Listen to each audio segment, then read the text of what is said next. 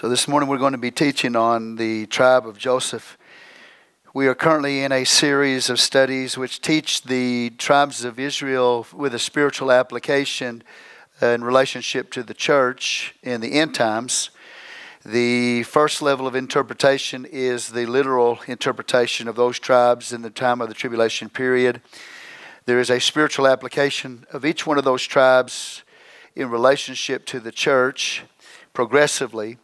And because they are written on the gates of the city of Jerusalem, and the city of Jerusalem also represents the church, then each of these gates are accesses to the throne of God. And as we go through progressively through these tribes, beginning with Judah, which is praise and worship, and then secondarily Reuben, which means behold the Son, and progressively as we go through those tribes, we see these doors of access to Him that's on the throne as we progressively grow in the Spirit.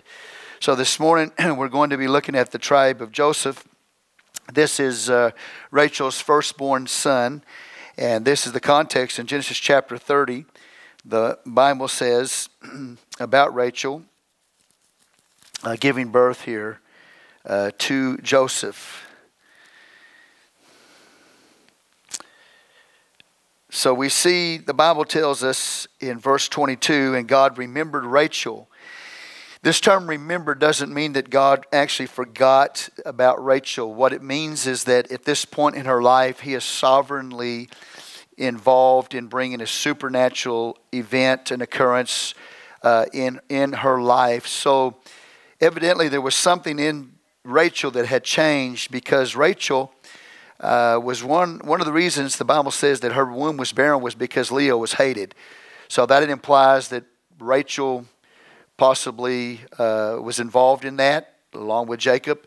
So her womb was shut up. But now we see that God remembers her. Now He's able to sovereignly work in her life, which means that evidently she had something change inside of her that allowed that supernatural time of visitation. Not that God forgot her, but that now He is sovereignly doing a work in her, and it's related, no doubt, with something that had changed in her.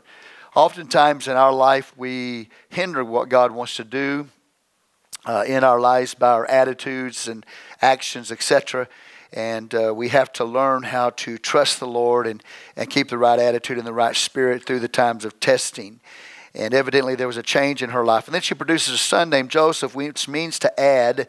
And I believe that she actually taught this principle to her son about trusting God no matter what happens to him in life, to always trust in the Lord at all times, to believe in God, to always respond correctly, to have the right attitude because of obviously the principle of sowing and reaping. And Joseph did that in his life. So we see the Bible says that God would add eventually Benjamin also to her, and this is a prophetic utterance by her. So now God is opening her womb, and she gives birth to a son, which means Joseph, and Joseph means to add. So in the last days, or in application, spiritual application to the church, it is showing us by his name, Joseph, that we should be adding to the kingdom of God. We should be evangelistic. We should be winning souls. We should be bringing something to the kingdom of God. We should be adding to that. We should be resourceful, bringing resources and people of resources, etc. in the last days. But also it teaches us about how that we are to handle trials, because Joseph went through a lot. And he was sold by his brothers into slavery, hated by his brothers, and also other events in his life. He ended up in prison. A lot of hardships in Joseph's life before the dream that he had, which showed that he would rule and reign, actually came to pass. But each time he kept his heart right with the Lord, his attitude right, his spirit right with God. Temptation would come to him. He overcame the temptation, remained abstinent in times when he came under temptation. And ultimately God would bless his life as a result of that. In Genesis 37, the Bible tells us also something about Joseph, that he was loved by his father, Jacob. No doubt Jacob loved him, and the scripture tells us that. In verse 1, Jacob dwelt in the land wherein his father was a stranger in the land of Canaan. These are the generations of Jacob. Joseph, being 17 years old, was feeding the flock with his brethren, And the lad was with the sons of Bilhah and the sons of Zilpah, his father's wives. And Joseph brought unto his father their evil report. Now Israel loved Joseph more than all his children, because he was the son of his old age, and he made him a coat of many colors. So today we're going to title this message, The Sealed People, Joseph, the Coat of Many Colors, or Joseph with the Rainbow Coat. Joseph and the Rainbow Coat. Now, when we look in Genesis chapter 49, we see that Jacob, before he dies, he actually blesses Joseph, and there's a very lengthy teaching there about Joseph and the blessings that would be upon his life, no doubt because of the way that he handled the difficulties that would come to him and trusting God at all times. In the 49th chapter of the book of Genesis, we see that Jacob blesses him, and he says, Joseph is a fruitful bough, even a fruitful bough by a well, whose branches run over the wall. In the actual original Hebrew translation, and this is from Art Scroll, it's called Bereshit, a commentary on the book of Genesis. It's interesting that this is translated, a charming son is Joseph, a charming son to the eye. And notice there that it's duplicated, which means it's according to the Hebrew commentator here, it's a stitch. It's poetically repeated, which means it's said twice. It's said once, and then it's duplicated like a stitch to explain it or to emphasize just how blessed this young man was. He was a young man that was thriving. He was blessed by God. And we're going to see the reasons for that as we go through here. Of course, his father recognized that Joseph was special and gave him this coat, this rainbow coat, the coat of many colors. That speaks of a mantle. 1 Chronicles chapter 5 says he was treated like the firstborn son. That means he received a double portion. So he was tremendously blessed.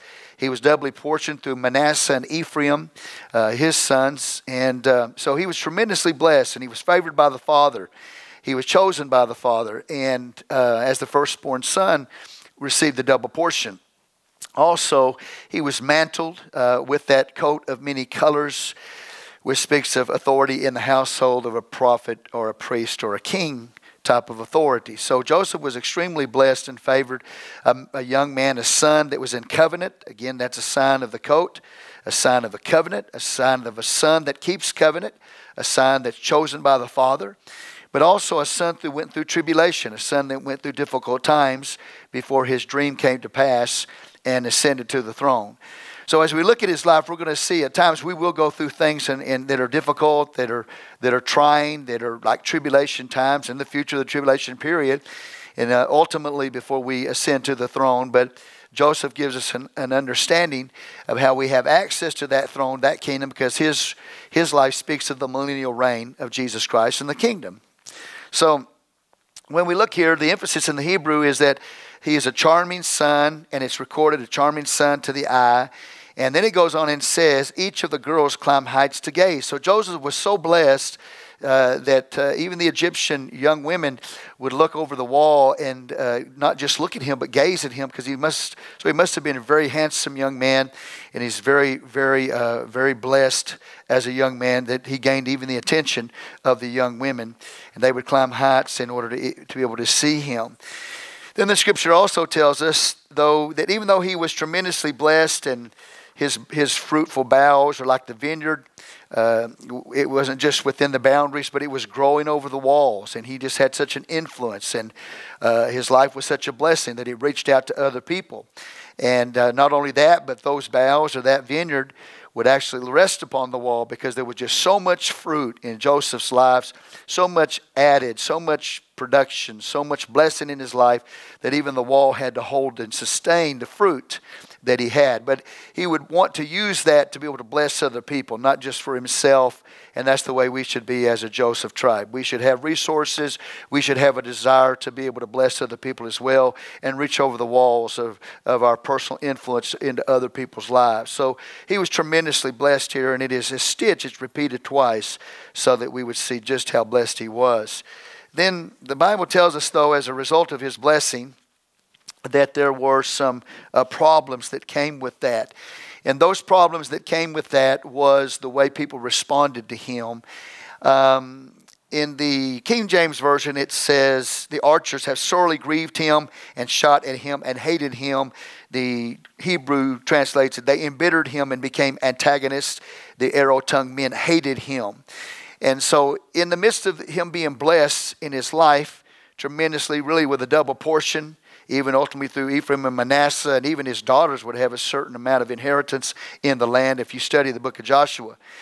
We find that the Bible tells us, though, that with that blessing, and as I've said before, if you have something, know something, and do something in life, there's always going to be somebody after you.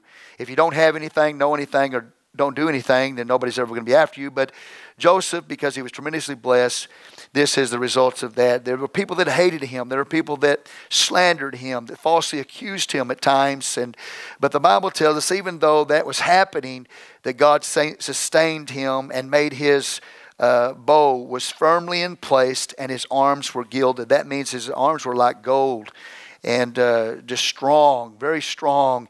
And God maintained him during those times of battle and made him strong in those times of battle and just continued to bless him no matter what somebody tried to do, how they tried to destroy him, how they tried to, and the word literally means to totally destroy. No matter what they tried to do, God sustained him and empowered him during those difficult times, and nobody could take his blessing. And I'm sure there are times in your life where that you are having similar things that happen to you, maybe in the workplace, somebody has it in for you. But continue to walk with God, keep a right attitude, don't shoot the arrows back, and trust the Lord with the situation, and ultimately God can take care of you and intervene into that. And that's what the Bible is telling us, that God is his strength in that time. So, we thank God no matter what we go through, as long as we keep our eyes on God, that he will help us through those difficult times. And then the Bible tells us not only that, but his bow abode in strength, and the arms of his hands were made strong by the hands of the mighty God of Jacob. So God empowered him. God gave him strength during those times of battle. So it was a supernatural strength that came to Joseph in his life from the hand of God. And God's hands made his hands strong through those very, very, very trying times. So this way we should be as a church during the times of testing, during the times of tribulation. No matter who is trying to destroy, we should just keep our eyes on the Lord and trust in God and not take it into our own hands and retaliate. We should have the spirit of Joseph and just believe that God's going to be our strength through all times, even times of tribulation. Ultimately, we have a destiny. I would say this, at times when you make decisions in your life in the present, we make those decisions based on the future. So if we want to have the blessings of God in our life, or the call of God in our life, will be affected by the decisions we make in the present time. So I try to make decisions, and I know many of you try to make decisions in that light, so that you have the right attitude, the right spirit, the right words, and behave correctly and have the right actions in your life so as you don't mess up your future. So always keep that in mind. Keep your future in mind and make the right decisions so you don't disqualify yourself from that happening in the future. But God was with him no matter what he went through. They would take him and throw him in a pit and sell him off into Egypt. And then ultimately he gets up into Egypt, and he is at that time goes through tests and trials. But God, every time something happened in his life, God just used it to promote him. He eventually ends up in prison. He's falsely accused by Potiphar's wife. Ends up in prison. He's forgotten by the butler and the baker. But ultimately, God's going to use all of that for his good. And the Bible says that God was with Joseph no matter what he went through during those difficult times. That means that Joseph kept his heart right with God during those challenging times. So God sustained him. God empowered him. God strengthened him. And the Bible tells us that it was by the mighty power of Jacob, the Hebrew. From there he shepherded the stone of Israel. So he was seen as being shepherded by God, and that the ultimate stone is God. And those characteristics of God were seen in Joseph's life. He was like a shepherd seeking to care for the people.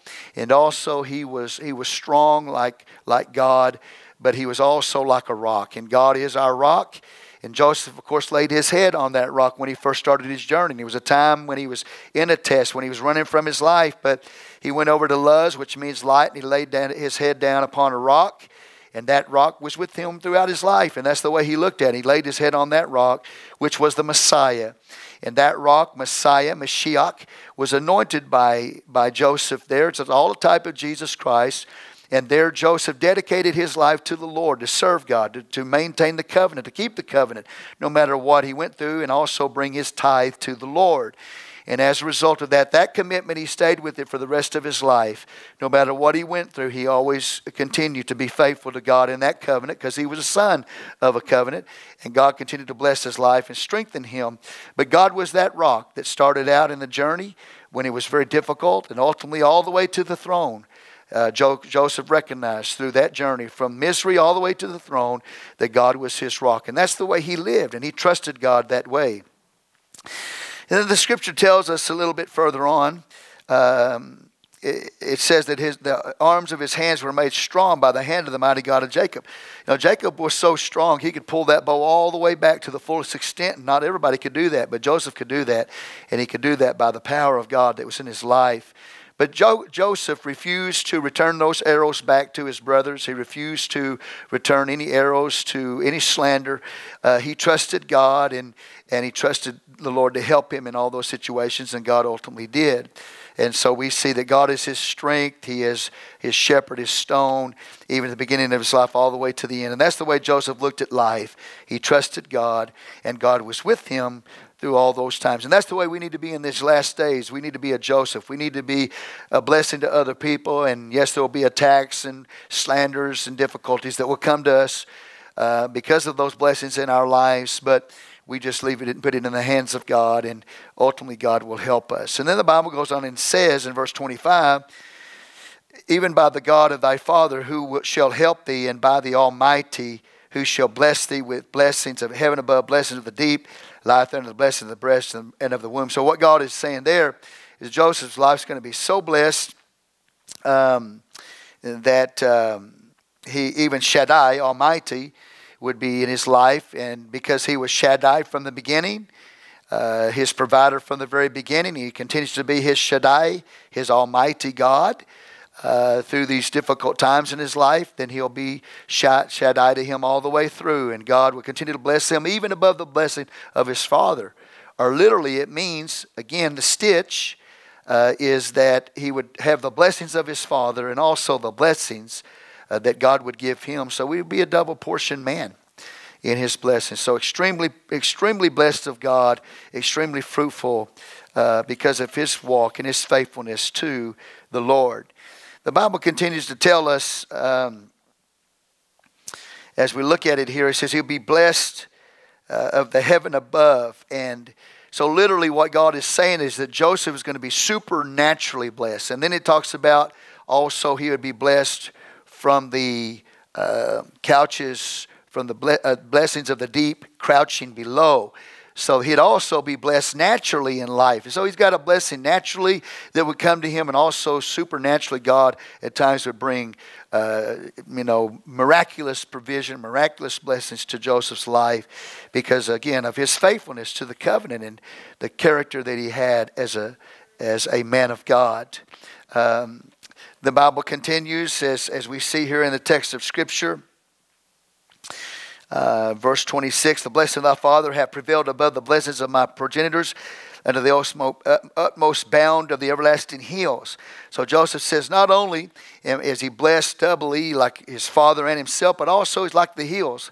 So it'd be an enduring blessing. It'd be an everlasting blessing. There would be no boundaries to it. He wouldn't have a boundary as far as the size of the blessing, nor would he have a boundary. It would not be limited as to time. So it'd be such a large blessing that it encompassed large blessings that didn't have boundaries on them, but all in content, but also in duration. His blessings endured all the way even into eternity, like the hills would be seen as a picture of.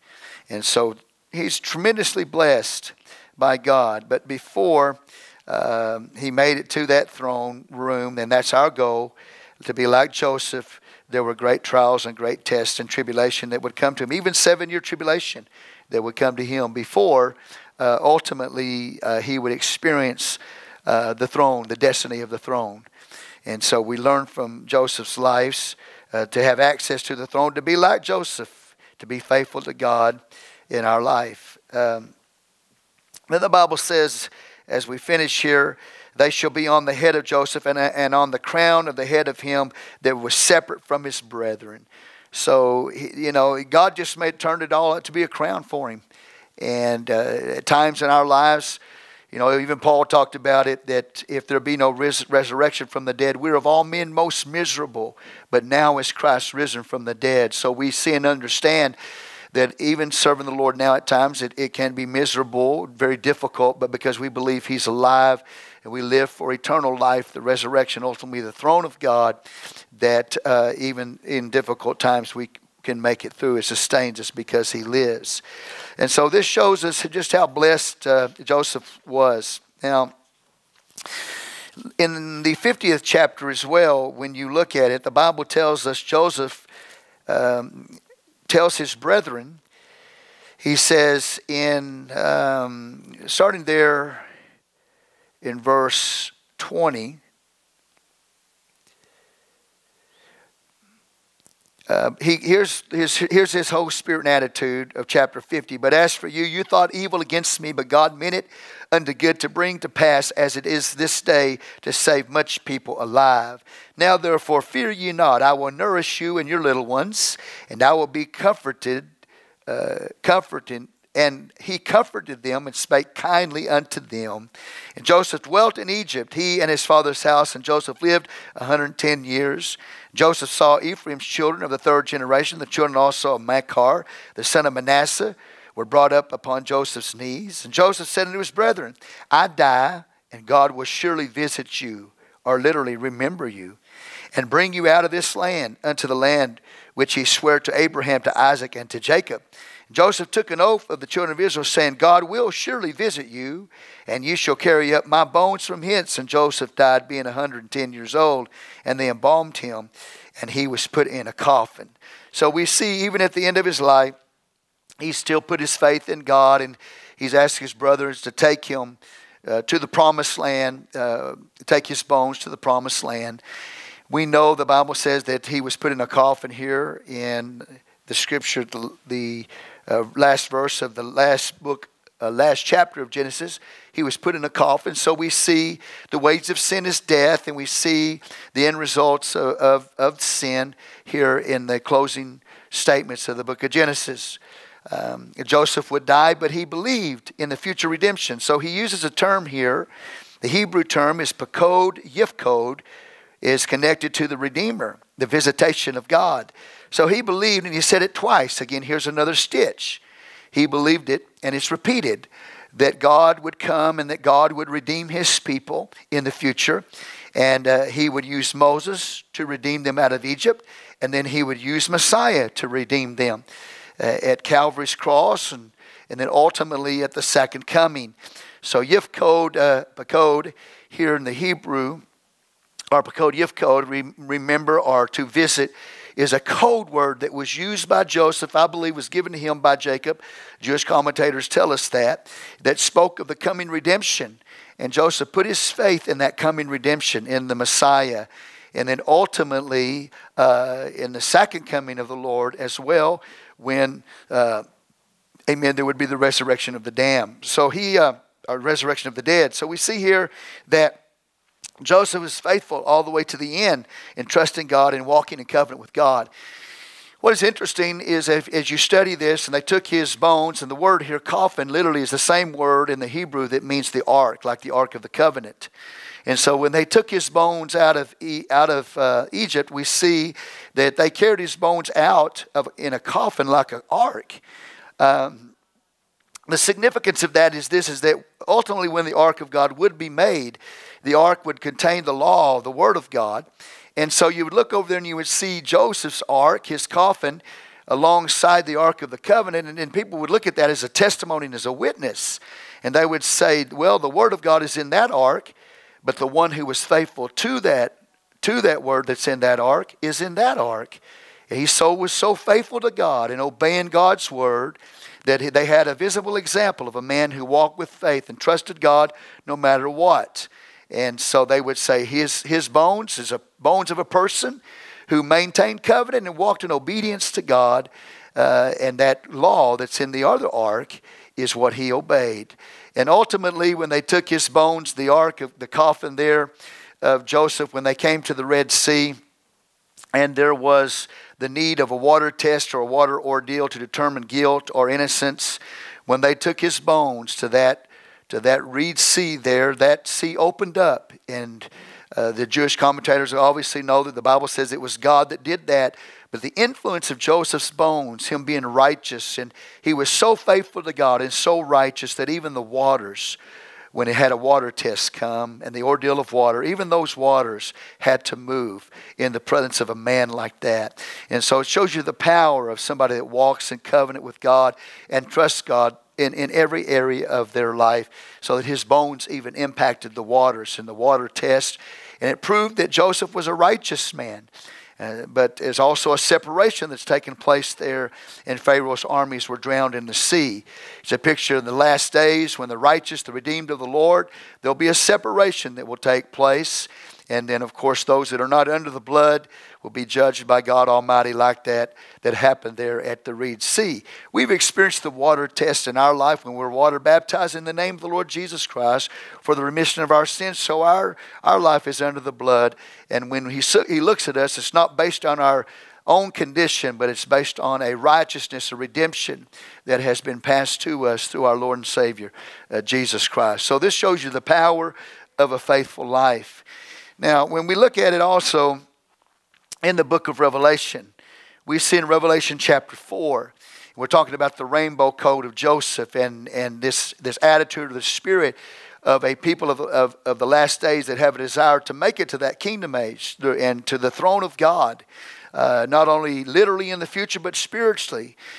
That we are to add, we should be evangelistic and resourceful and further in the kingdom of God. We should be a people that no matter what we go through, we look to God and trust God as our rock, as our strength, as the shepherd of our life, as Shaddai, our provider. So this is the kind of attitude that we have. And at times our condition doesn't line up with our provision in God. But the way that God looks at us is through the covenant that we have with Him. So as we look at the book of Revelation, we see, again, reference to the rainbow. And the Bible talks about this rainbow around about the throne. And the one that's sitting on the throne looked like an emerald and sardine stone. We see there that this rainbow around the throne speaks of a covenant. And all we can see in that particular rainbow is the green. And the green speaks of a covenant as well, and it speaks of eternal life. Praise the Lord. But also, if you could see the other colors, there would be a total of 7 colors. Now, in Revelation chapter 10, the Bible talks about a man clothed that had a rainbow on his head. He's got his foot on the sea and the land. And that could be a big type of the Lord Jesus, or it could be the Lord Jesus himself. So Jesus is the covenant maker and the covenant keeper, and we're in covenant with him ultimately. But when we look at that rainbow around about the throne, and that's our destiny, that's where we're going, is because we are in covenant with God and a covenant people. We are a rainbow, we are crowned with a rainbow, if you will, as well. And so Joseph is a picture of that. Now, when we look at it, he had the dream that he would ultimately be upon the throne, destined for the throne, and so are we. He was in covenant with God. He's a type of Jesus Christ, a son of covenant.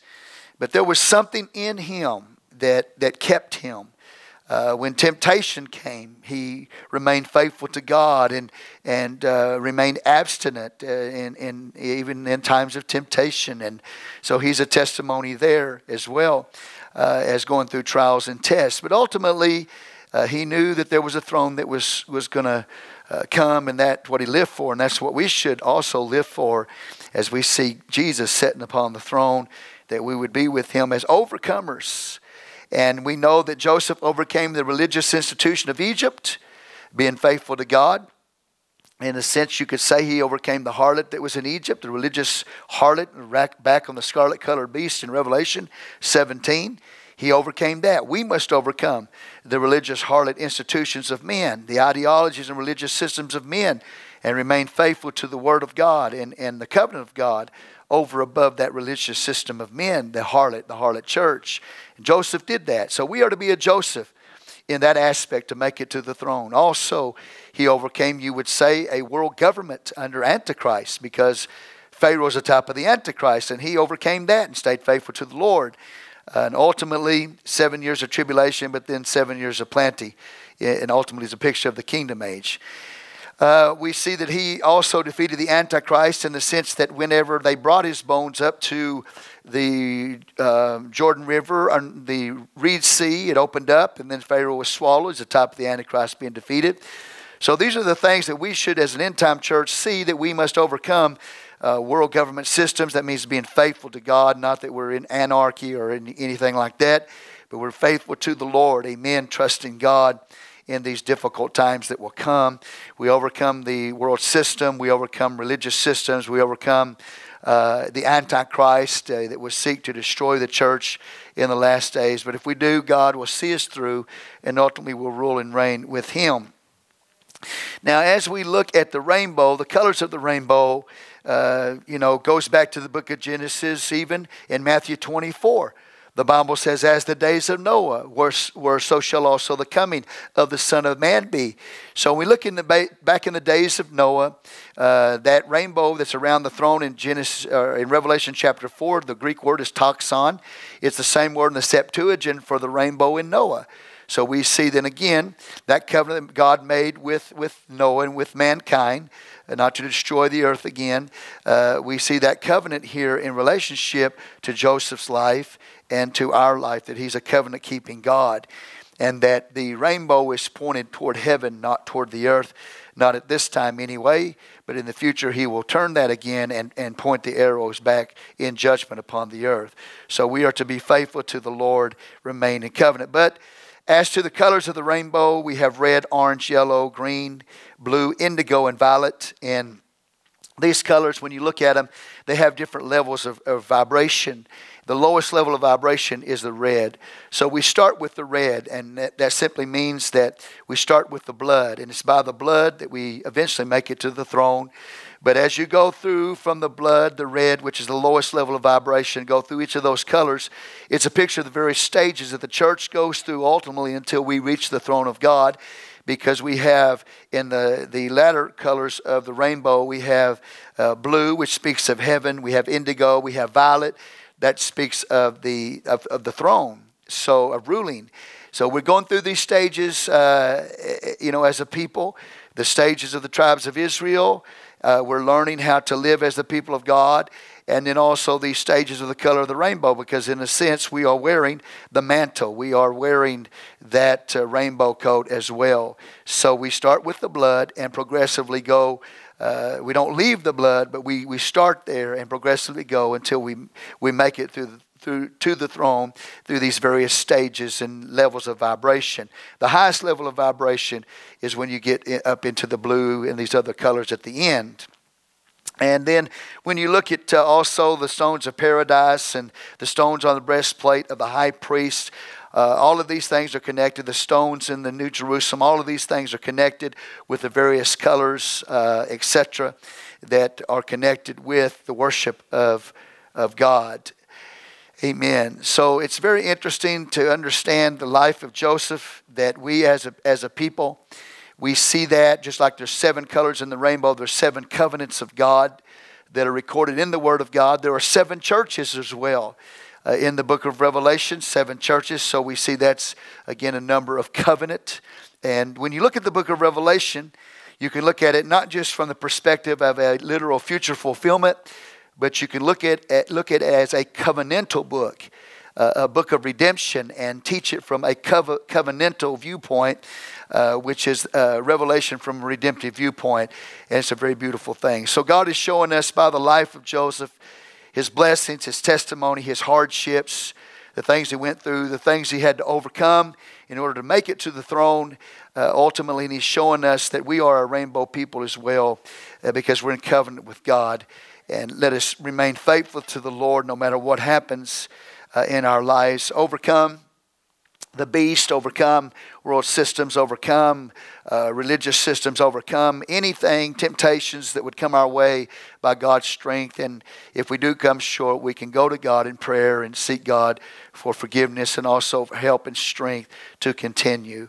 As we go through and we see here that these colors of the rainbow, these colors are really light, and they are seen because they're bent.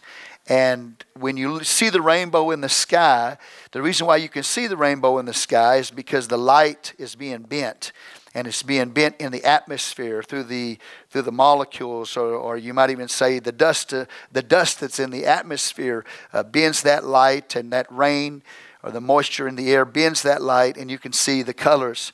And so what God does through His people, and we're a rainbow people, is that God takes His light and He radiates that light through us, and that light in a sense is bent. His glory is bent so that the manifestation of the beauty of God's glory is seen in our life.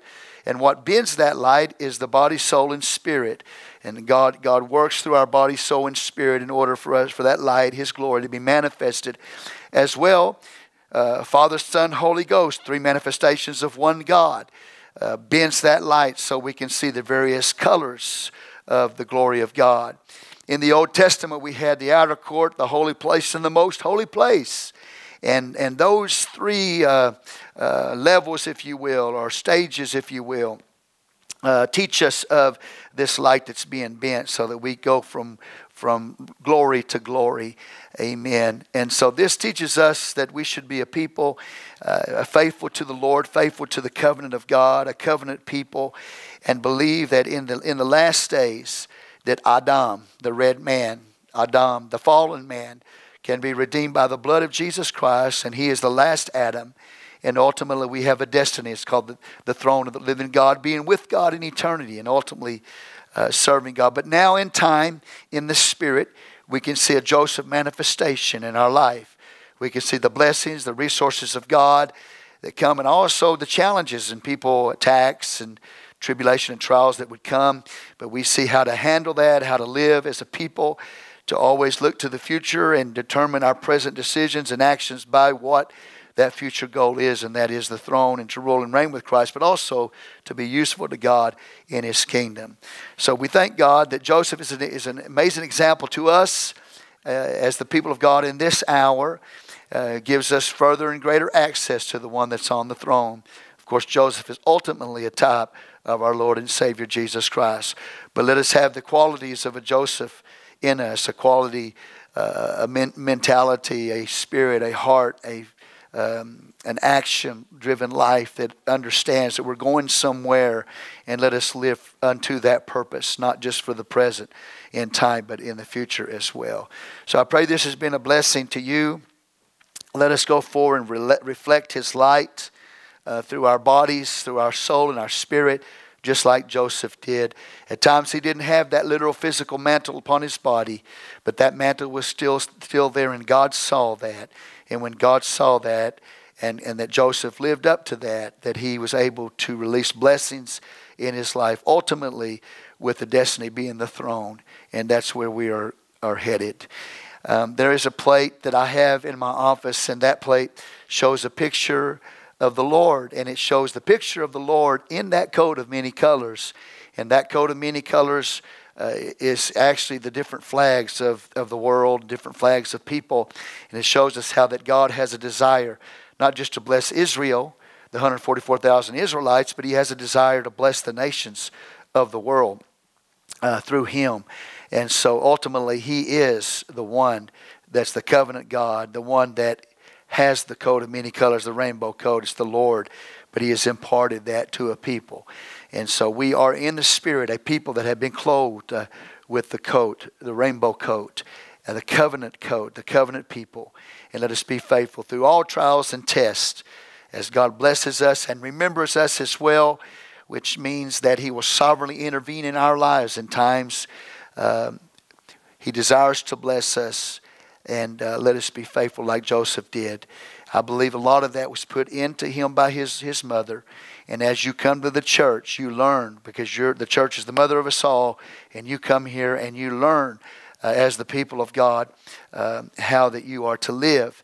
And I believe also as parents that we should put in our children things, principles like Joseph walked by, and no doubt was placed in him by his father and his mother, and taught him how to live in difficult situations and look to God and trust God. So we need these principles in our life in a practical way as well. So may the Lord bless you real good is my prayer. If you have a desire to know more about the stones, the colors of the stones, the breastplate of the high priest, and what tribes were on those stones, we've taught a little bit about it in relationship to this series. But also on YouTube, we have a series called the Constellation Series in the playlist. And you can go there and look at the one on Leo.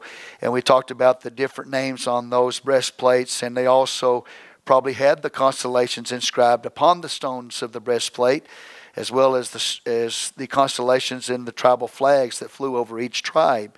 But as you look at that, you will see that it could be by birth, like the stones on the shoulder. It could be by encampment, Numbers chapter 2. Or it could be by the traveling or the journeys of the camps, Numbers 10. Not totally sure exactly how those stones were inscribed by what tribe. Maybe there are some that understand that. But ultimately, we are looking to paradise. We're looking to be with the Lord in glory. And Joseph helps us to attain and to add into our life the things that need to be added, so that we can be a blessing to the kingdom of God, and ultimately here by the Lord enter into the joy of the Lord, thou good and faithful servant. Amen. So amen. God bless you. In Jesus' name we pray. Amen and amen.